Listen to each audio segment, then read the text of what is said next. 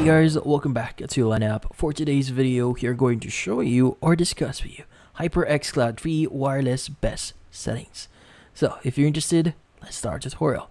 This case, you might be wondering what is the best settings here that you can get for the HyperX Cloud 3.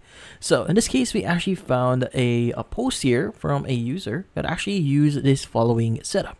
So first is the install the Ingenuity from the Microsoft Store here, but if you already have that one, good.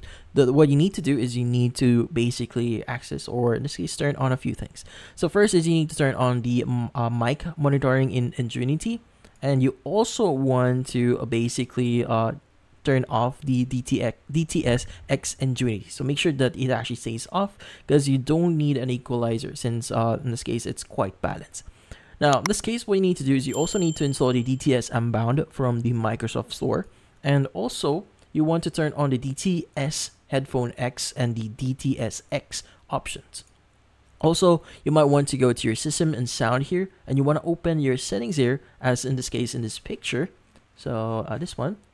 And in this case, what we need to do here is we want to turn off audio enhancements. So in this case, this is what it's going to look like. So make sure that the audio enhancements is actually turned off.